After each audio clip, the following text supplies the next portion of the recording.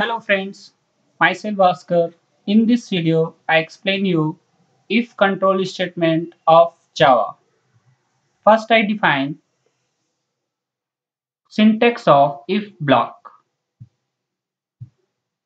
As you can see, if contains expression or variable. If the condition, that means expression or variable, as specified is true, then statements given inside if block will execute. Otherwise, not. While using if in Java, we have to keep some points in mind.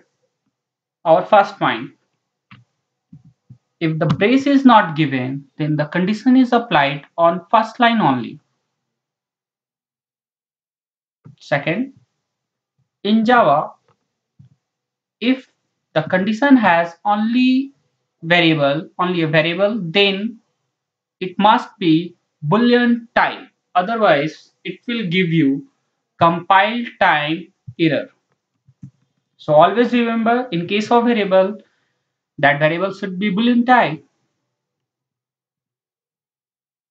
Now I give you one example.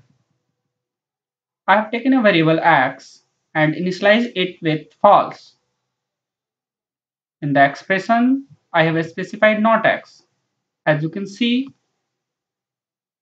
there is no braces, so condition is applied only on hello, not on by. So the by is always in the output.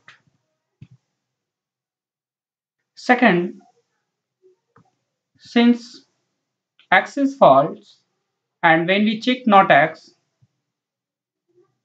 then it also becomes true. So it will also print hello.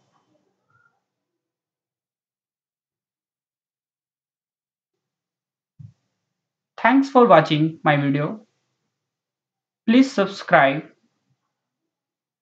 for appreciation and more videos.